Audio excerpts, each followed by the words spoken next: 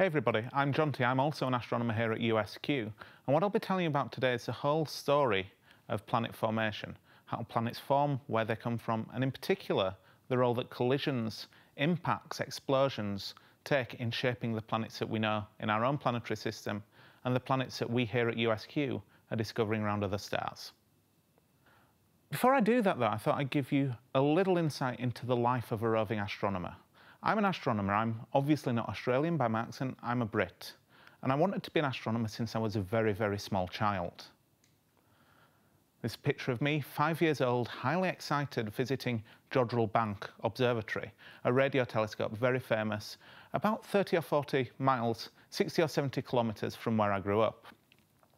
Really exciting day as a 5-year-old. I got to go and visit this fantastic radio observatory, wander around, pose for photos in front of this big telescope and basically really enjoy myself. I very quickly, even at age 5, decided that this was what I really wanted to do. This was my hobby, this was my passion. And so I joined my local astronomy society about the age of 8 or 9. One of the beauties of that was that every single month, astronomers like myself, like Belinda, like Brad, would come and give us talks, would tell us about the work that they were doing. And they also gave me invaluable advice on what I needed to do from being a small child, fascinated by astronomy, to get the opportunity to become an adult doing their hobby as their career, which is one of the most wonderful gifts I've ever been given. Following this advice, I started my undergraduate studies at the University of Durham in the north of England. Durham's a beautiful old cathedral town, very small city, only about 50,000 people, but it's one of the most beautiful parts of the UK. It's also a very prestigious university, and I was very fortunate to get a place there. I spent 4 years at Durham studying physics and astronomy, came out with a degree, and then moved on and went to the University of Oxford. This is a beautiful photograph of the college I studied at Oxford, Lincoln College. Spectacular place. And I spent 3 years there studying for my PhD, my Doctor of Philosophy, looking at the small objects in our solar system, working out where they come from and where they go. I completed my PhD and left the UK. I moved and took my first job overseas at the University of Bern in Switzerland. So for a period of 3 years, every day when I left work, this was my view. I left work, walked out of the front doors of the Physikalisches Institute in Bern, looking out over the city towards the distant Alps. Absolutely beautiful. And I feel so privileged that astronomy has given me the opportunity to go and work in such wonderful places. When my time in Bern finished, I moved to a slightly less wonderful place in Milton Keynes, the Open University. Milton Keynes is famous within the UK. It's essentially the British equivalent of Canberra. Has good sides and bad sides, but it's a crafted town, one that was built with a lot of planning and is a very strange place. Spent 3 years there before finally moving out to Australia. And when I moved to Australia, I lived and worked in Sydney at the University of New South Wales. Had 3 years there before Brad finally invited me to come and work here at the University of Southern Queensland, where I came early 2014 and have been ever since. I think that's enough about the history of me. I think now it's time to move on and tell you the story of planet formation. And this is a very good point, before I get too much into the nitty-gritty, to give you a little bit of an idea of something very unusual about science. We, as people, live in a world that is infinitely complex. Everything we see is so complicated, it's really challenging to understand, but we're a very inquisitive species. We're also a very narrative species. We communicate by telling stories. You talk to your friends and they tell you the story of what they did yesterday or what they did last week, what they did on their holidays. And we as scientists work in a very similar way. When we try and understand this infinitely complex universe around us, we build stories in order to try and explain things. The difference between science and the fiction that you read is the way we craft these stories and what we do with them. We craft theories, and a theory is our best current explanation of how things work. It is a story. It is a fairy tale, but it's a very powerful fairy tale because we can use these theories to make predictions. And the acid test for a theory, for one of these stories, are the tests that we can do of the predictions that that theory makes, that story.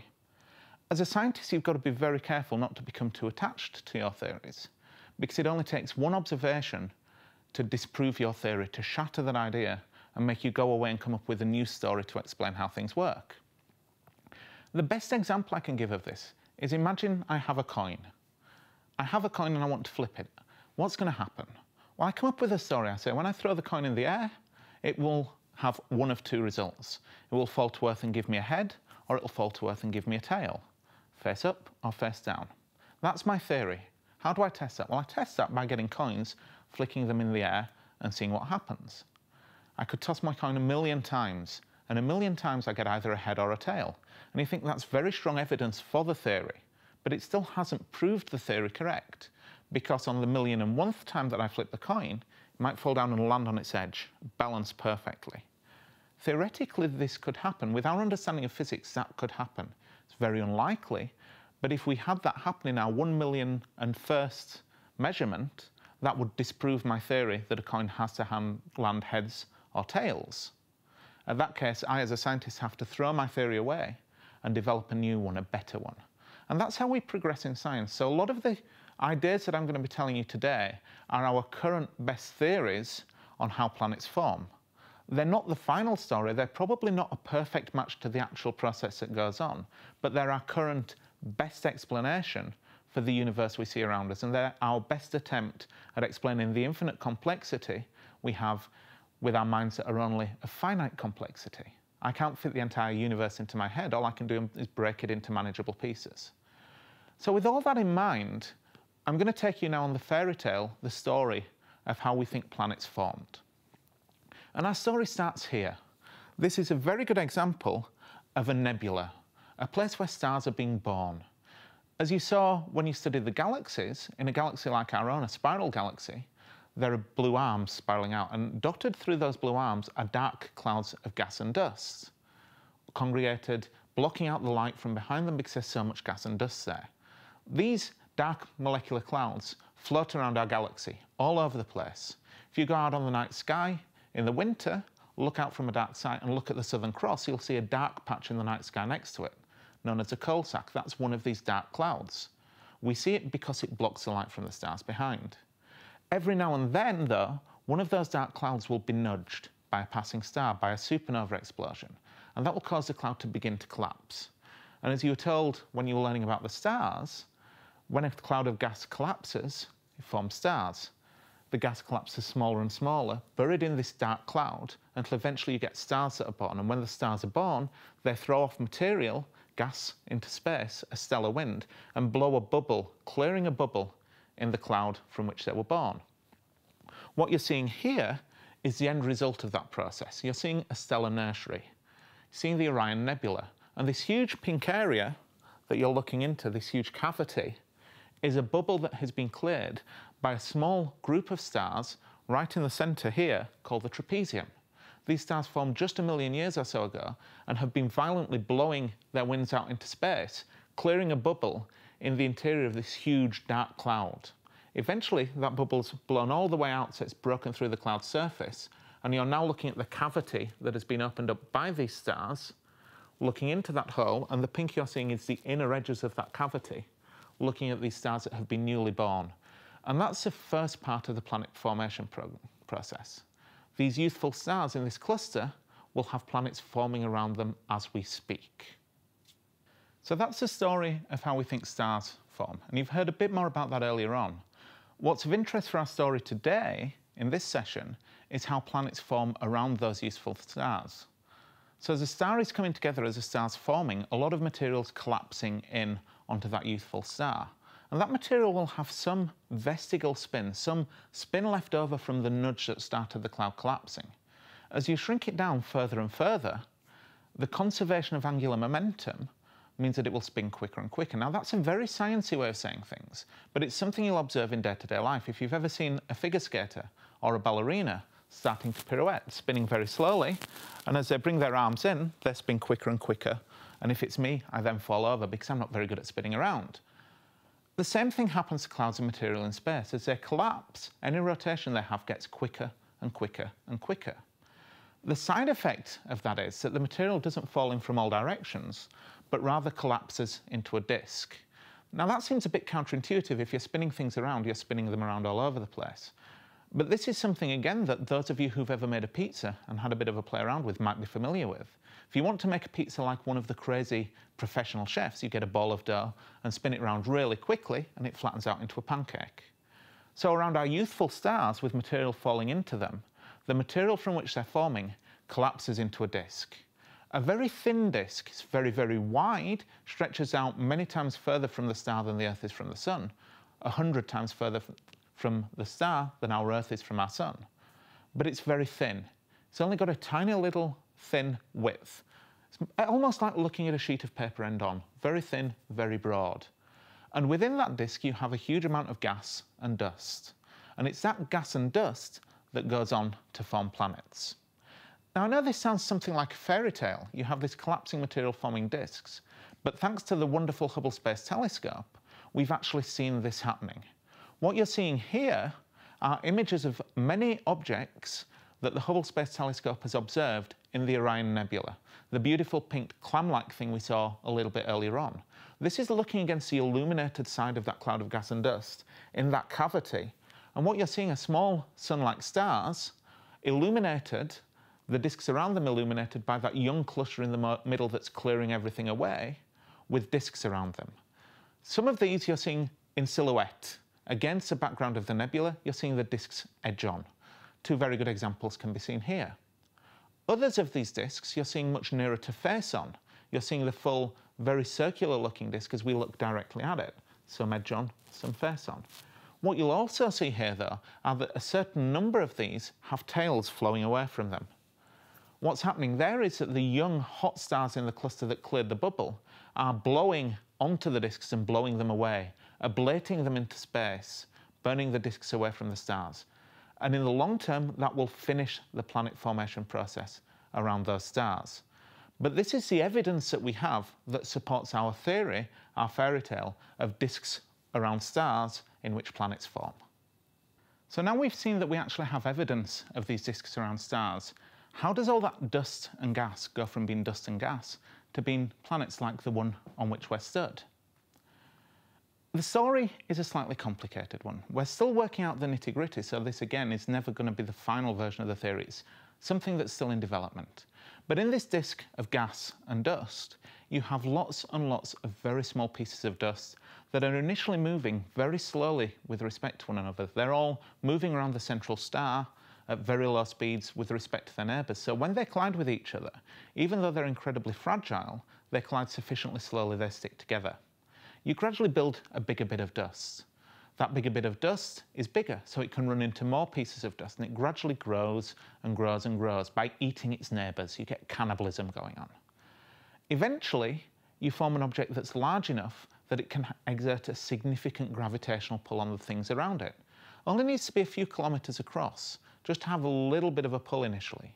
And that means that the speed with which it devours things gets quicker and quicker and quicker. You build objects that are kilometres, tens of kilometres, hundreds of kilometres across. And the larger you go, the fewer objects you have. They're the biggest bullies. They're the things eating things up the quickest. Eventually, you reach the point where things are thousands of kilometres across. If you develop much beyond that, if you have enough material around and you reach something that's 10 times the mass of the Earth, really big bit of dust, much bigger than the planet on which we stand now, the gravity from that planet is sufficiently strong to start hoovering up all of the gas in the local environment, all of the hydrogen and the helium. At that point, there's suddenly a lot more food, and the planet grows very rapidly. You get this runaway growth, leaving you with a planet like the giant planets we have in our solar system, like Jupiter, Saturn, Uranus and Neptune. Closer to the star, there's less food around. There's no ice because you're too close to the star, it's too hot, which means things grow more slowly. And you grow the terrestrial planets, planets like Mercury, Venus, Earth and Mars. Now, the time planets have to form is somewhat limited because eventually the star turns on. The star starts throwing out enough light and heat and a stellar wind to clear the disk around it and stall the planet formation process. And at this point, you're left with a planetary system in miniature. The star clears from the inside out, removes gas and dust. But anything larger than several meters across won't be pushed away by the stellar wind, by the stellar radiation, and so is left behind. So over the next period of time, all the debris that's left over continues to collide with one another and grow. And slowly, the system develops from what you see here to something a little bit more like the planetary system we reside in today. This is still a bit earlier, but you still have planets. You also have a lot of leftover debris. You have the material that could never quite form planets. maybe got too stirred by another nearby planet but didn't get eaten, didn't get devoured. That's where in our solar system we have things like the asteroid belt, like the trans-Neptunian objects. You can always look these things up, learn more about them, but those are the reservoirs of debris left over from planet formation in our solar system. As before, this sounds something of a fairy tale, but once again we have the evidence to support it. In fact, we've visited an ever-growing number of these pieces of debris that are left over from planet formation. At the bottom left of this image, you can see several asteroids. At the bottom right, you can see cometary nuclei, dirty snowballs. All of these are debris left over from the solar system's formation. The asteroids, the rocky things, most of the things on this figure, formed relatively close to the sun, too close for ice to be solid. It was too hot, the ice was all vapor, gas, and so you formed rocky and metallic objects. The cometary nuclei that you can see at the bottom right-hand corner are the leftovers from the areas where there was ice, and they're flung into the inner solar system by the effects of the planets. But this is the debris left over from the formation of the planetary system in which we reside now. That's where I'll finish this first segment. That's the story of planet formation up to the point you have planets. What I'll tell you about in the next short segment are the final and very catastrophic stages of planet formation that we think happened very early on after our sun cleared the debris away, before in the third segment telling you the ongoing story of the last dregs of planet formation. So in this first section, I've taken you through a little bit of a background about me as a scientist and the convoluted path I followed to come here to USQ.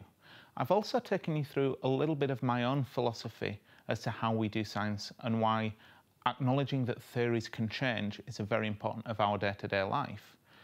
I then went on to tell you all about planet formation, from the earliest days of a small disk around a newly forming star to the point at which that star turns on and clears the environment around it.